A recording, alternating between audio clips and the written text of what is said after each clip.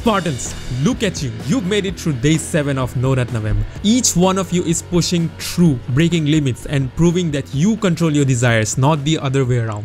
To every Spartans who's made it this far, stand tall and proud. You've earned this. Now, if you stumble or relapse, listen closely.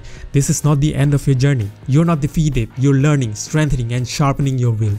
Stand up, dust yourself off and get back into formation. Today is a new battle and every moment is a chance to prove your strength. Remember, Spartans never surrender. We fight, we fall and we rise again, stronger each time. The question rises, why do we fight? Why do we fight?